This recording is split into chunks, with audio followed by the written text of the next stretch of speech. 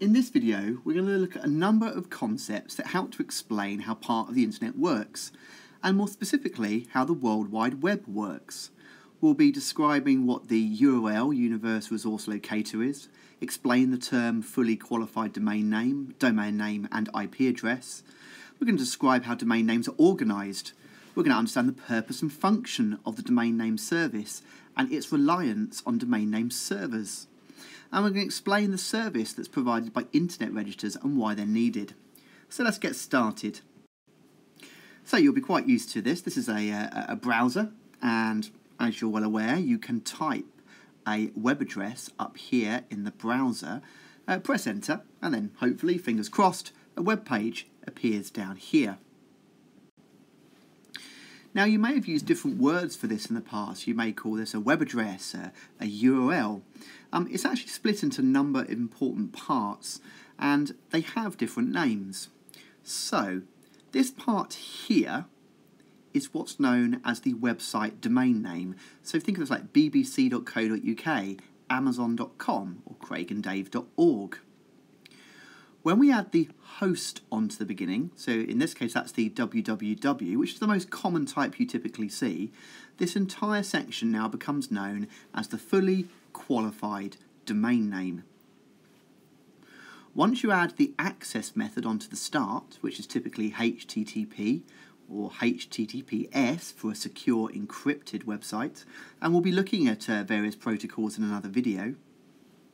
Then we have the location here. So we now know the method to access it, the host and the domain. Now we've got to the site, we have the location within that site. So once we've gone to the site, there's obviously a number of different web pages, and we're going to access a resource in this location. So we've got like a folder structure here, and then finally the name of the actual file. So in this case, this web address is actually getting a PDF into your web browser.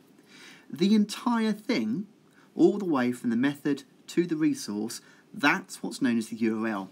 Some candidates confuse this bit, say, oh, type in here the URL craiganddave.org. Well, that's not the URL. That's the website domain name. That's the fully qualified domain name. It's the entire string, including all of these elements, which is technically known as the Uniform Resource Locator, or URL.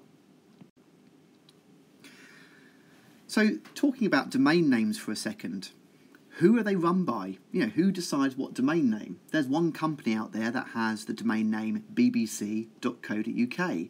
There's one that has google.com and google.co.uk. Once that domain name's gone, no other person can use it. So clearly these can't be run by any single government, because the internet's a worldwide thing. Well, they're run by companies called internet registers. Now these are 5 global organisations governed overarchingly by the Internet Corporation for Assigned Names and Numbers, ICANN. And these large companies, these global organisations, hold a worldwide database of all the domain names and who they belong to. So effectively, if you buy a bit of web space through a local ISP, they will have a number of domains they can assign you, but at the very top level, it's these global organisations which are controlling these worldwide databases of domain names. They're the ones that make sure that no domain name can be used twice, and that every domain name, therefore, is unique, which is an essential concept of the World Wide Web.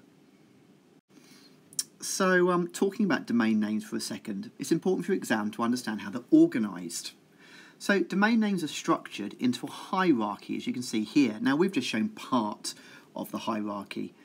The small domains appear lower down, and the higher up, the more generic and global the domains. When you write a domain out, you write it out from the bottom up using dots. So, here's a good example, bbc.co.uk. That is bbc.co.uk. So we can see here we have what's called a third level domain. So that's one of these small ones down here. Now if we move up the hierarchy, we have a second level domain, and as we go to the top, we have what are called country level domains. Now, you'll be quite familiar with these top level ones. A lot of sites have .co.uk at the end. In France, they have .fr for France. There's also non-specific top level domains, like generic ones, like .com, .org and .net. So let's have a look at the relationship between domain names, domain name servers, and IP addresses. Now, for this, we need to get our head around a few terms. We already know what the fully qualified domain name is. That's a domain name which includes the host, like www.craiganddave.org. So what is the domain name system? Well, this is the system which is run and maintained and where web addresses are signed from the organisation we spoke about earlier. It's an internationally agreed structure which classifies the area and internet resources where it resides, and that structures into a hierarchy, which we just saw. And finally, IP.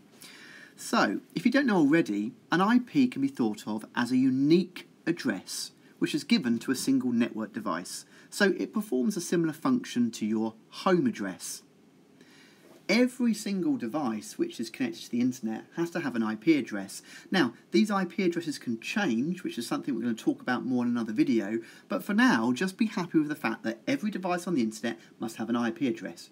It would be hard for you to post a letter to someone if their house didn't have an address. And the same thing's true here. Now, IP addresses are typically strings of number. A traditional version 4 IP address could look something like this. It's a set of 4 numbers. There's also something called IP version 6 addresses, which are much more complicated, and again we'll get into those in another video. But effectively every website out there has an IP address. Now, as you can imagine, these aren't very handy. If I said to you, oh yes, the BBC's web address, it's 193.63.99.173, that's not as easy to remember as bbc.co.uk, but every website out there has to have an IP address. So let's have a look at how the whole domain name system works with these IP addresses to make things easier. So we're going to step through an example. So here, a user has typed into a web browser a URL request for craiganddave.org.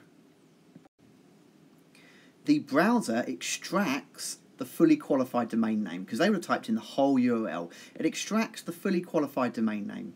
It then sends this off to the local DNS server that's probably being run by your ISP. Now here's the key bit. The local DNS server has a lookup table, and the lookup table maps the web address you've asked for with IPs. So it'll look down its list for Craig and Dave, www.craiganddave.org. If it finds it, it will return the correct IP to the browser. Now, there is a chance that this DNS doesn't have this mapping entry in its lookup table, and that's quite possible. If this is the case, it passes the request upwards onto a much larger regional DNS. Now these have much bigger lookup tables, so the chances are it will find the matching entry. In the unlikely event the regional domain name server doesn't have an entry, it passes it all the way up to what are called network service providers. Now there's much fewer of these on the internet, and these have absolutely massive tables of web addresses and matching IPs. Either way, once the web address is found, the IP will be passed back to the browser. Incidentally, as it passes back, it will place the entry into these tables, which means in future, getting the lookup will be much quicker. Once the IP address is back here, we can now send a specific GET request to the web server that actually holds the Craig and Dave website, because it's the IP we need to know. Yeah, we've typed in craiganddave.org, that's told us where it really sits, that's the IP address. Now I've got it, I can use the IP address and jump over. And then obviously the files return to the browser. So essentially there's the really important link between IP address and your fully qualified domain name, which is inside your URL, and the role that the DNS, the domain name system, plays in matching those two up.